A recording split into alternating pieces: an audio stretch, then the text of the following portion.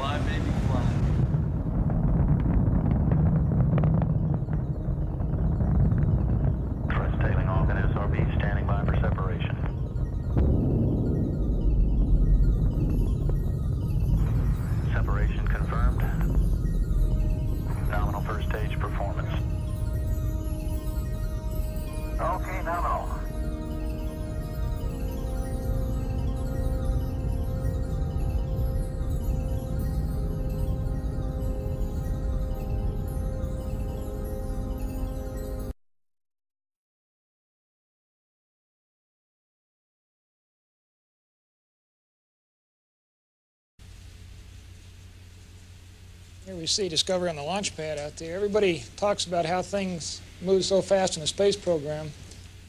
In our case, it took 2 months to get from T-minus 4 seconds to T0. That's not always true.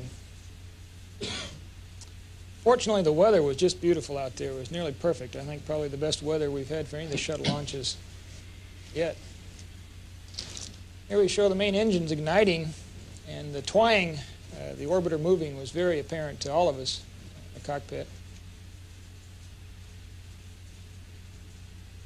You can see the twang. Those are the bolts firing on the solid rocket boosters. There was no doubt when the solid rocket boosters fired that we were going someplace in a hurry.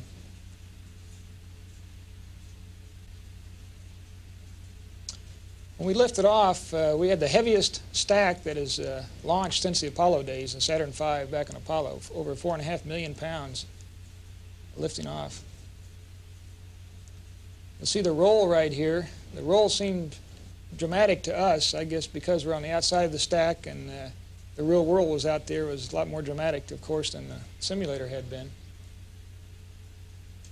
We were actually carrying the heaviest payload by about 10,000 pounds that had been carried by the shuttle. We had over 47,500 pounds of payload we were lifting. You can see the shock wave right here. It's just behind the windows on the top of the orbiter as we're going through the maximum dynamic pressure here in ascent. We're actually throttling the main engines back here in 2 stages to get through the maximum dynamic pressure. As you can see, it's a beautiful day. We had separation of solid rocket boosters and a little film over the windows, just like we'd had on all the previous flights, but not objectionable.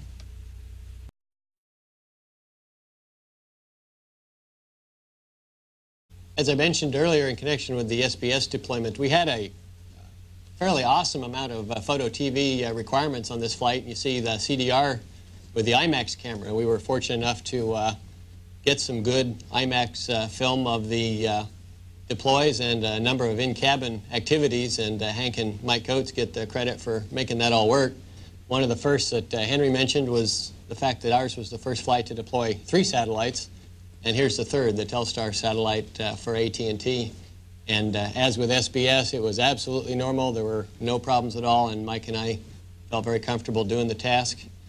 One of the requirements we had was to film using the RMS wrist camera the burn of the perigee kick motor for all 3 satellites. And in a second, we'll show you the perigee kick motor burn for the AT&T satellite. Notice below on the ground the lightning in the clouds, and that was very noticeable, and we're glad we got it on tape to show you. There it is. And it was so dramatic at night that the lightning on the ground would light up the payload bay. And it took me at least several seconds to figure out exactly what it was that was causing the light. And there's the perigee kick motor ignition. In all cases, the motors burned exactly as predicted, and it's a fairly easy task for the crew to monitor that burn. And as I mentioned, Judy had to position the arm from the cradle position to the observing position after each deploy. And you can see the AT&T satellite on its way to its transfer orbit, which from our point of view appeared to be nearly in the direction of the constellation Orion, which you see in the upper right-hand corner above the Earth's limb. And we were very pleased with that shot. We thought that was quite nice.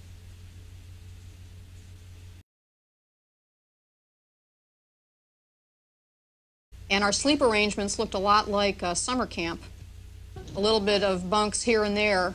2 of us slept anchored to lockers. 2 of us slept strung across the room, and 2 of us slept on the wall. And you can notice that in 0G, when you relax, your arms tend to float up. It was very comfortable. Mm-hmm. We didn't always sleep with the night light on.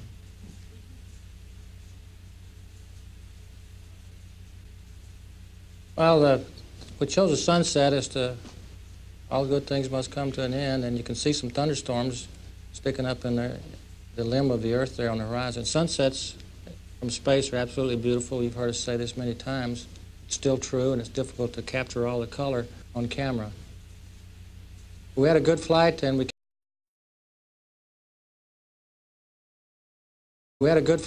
came home. Here you see the RCS jets firing as the tracking cameras at Edwards picked us up a little over 100,000 feet. We had some test inputs that were put in by the computer, 11 sits tests throughout the entry, to get data to verify the aerodynamics of the orbiter. And when those tests went in, it caused quite a bit of jet firing. When the last test was over, at about 0.9 Mach, I took over manual control of the orbiter and then guided it around the heading alignment circle to a final approach. As we turned on final here, you'll see some streamers pull off the wingtips as we get the final alignment.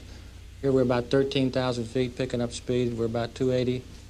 Push over into a 19-degree glide slope. Somewhere around 2,000 feet, 1,800 feet, we begin to flare the vehicle out to a more nominal 1.5-degree glide slope. At 300 feet, Mike put the gear down. That was a good sound to hear that coming down. And we bring it in then for going down closer to the runway, where we break the rate of descent even further.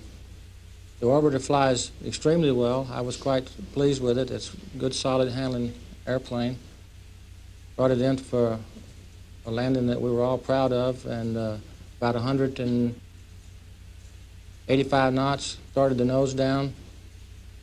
The nose went down per normal. To us, it seemed like it really banged down hard, but it always does because of the negative angle tack you have. Braked it to a stop. Took us, I guess, 25 or 30 minutes to get the orbiter shut down. The thing about the orbiter is you're not through flying until you get it all shut down. That takes a while. Got our legs under us and came out and looked at it. It was an extremely clean airplane, as you've probably seen in the pictures. It came through in fine style, minimum tile damage, and the systems on board were in extremely good shape. So we're real proud of it. It's a welcome addition to our fleet. We now have 3 airplanes in our national transportation fleet, and I think we're in a position now that the agency can really go get serious about flying.